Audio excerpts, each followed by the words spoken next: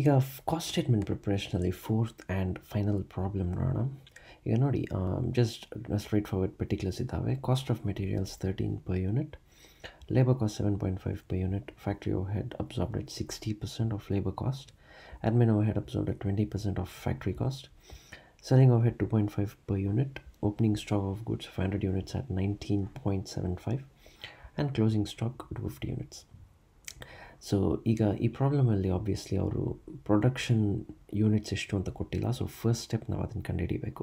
Okay, sales formula ಬಂದು opening stock plus production minus closing stock. So ಏನಂದರೆ ಈಗ ನೋಡಿ, ನಾವು ಸೆಲ್ ಮಾಡೋಕ್ಕಾಗೋದು ನಮ್ಮ ಹತ್ರ ಏನು ಇದೆ ಪ್ಲಸ್ ನಾವೇನು ಪ್ರೊಡ್ಯೂಸ್ ಮಾಡ್ತೀವಿ ಅದನ್ನು ಮಾತ್ರ ಸೆಲ್ ಮಾಡೋಕ್ಕಾಗೋದು ಅಲ್ವಾ. ಸೊ ಅದರಲ್ಲಿ ನಾವು ಏನಾದರೂ ಉಳ್ದೋಗಿರೋದನ್ನು ತೆಗೆದುಬಿಟ್ರೆ ನಮಗೆ ಸೇಲ್ಸ್ ಬರುತ್ತೆ.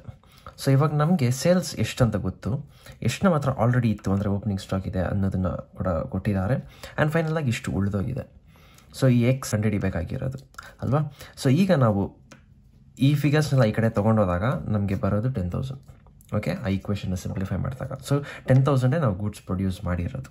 ಅವರು ಕೊಟ್ಟಿದ್ದಾರೆ ಮೆಟೀರಿಯಲ್ಸ್ ಬಂದು 13 per unit ಆ್ಯಂಡ್ ಲೇಬರ್ ಬಂದು 7.5 per unit ಅಂತ. ಸೊ ನಾವು ಎಷ್ಟು ಪ್ರೊಡ್ಯೂಸ್ ಮಾಡಿದ್ದೀವಿ 10,000 ಈಗ ತಾನೇ ಕ್ಯಾಲ್ಕುಲೇಟ್ ಮಾಡಿದ್ವಲ್ಲ.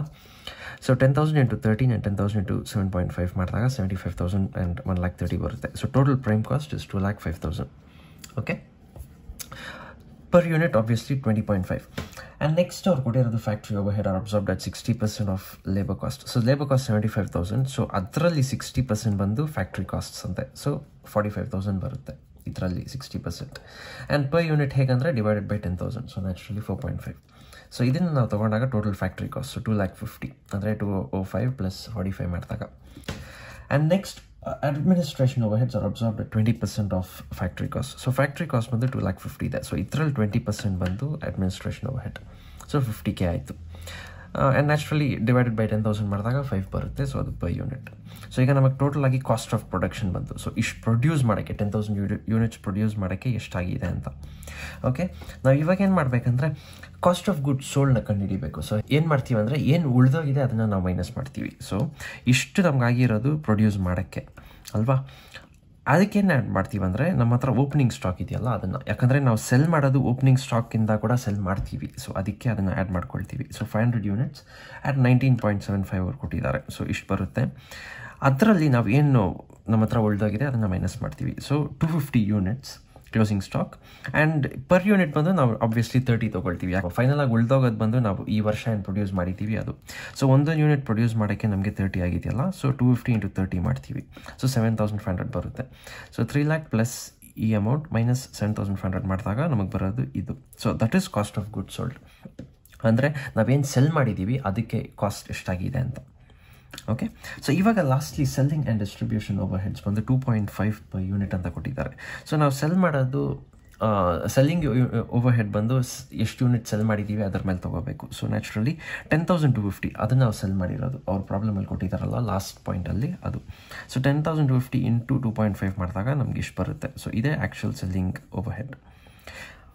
ಓಕೆ, ಸೊ ಇವಾಗ ಟೋಟಲ್ ಆ್ಯಡ್ ಮಾಡಿದಾಗ ನಮಗೆ ಕಾಸ್ಟ್ ಆಫ್ ಸೇಲ್ಸ್ ಬರೋದು. ಸೊ ಇದು ಬಂದು ಟೋಟಲ್ ಆಗಿ ಸೆಲ್ ಮಾಡೋಕ್ಕೆ ಎಷ್ಟಾಗಿದೆ ಅಂತ, ನಾವು ಏನೇನು ಸೇಲ್ಸ್ ಮಾಡಿದ್ದೀವಿ ಅದಕ್ಕಾಗಿರೋ ಖರ್ಚು.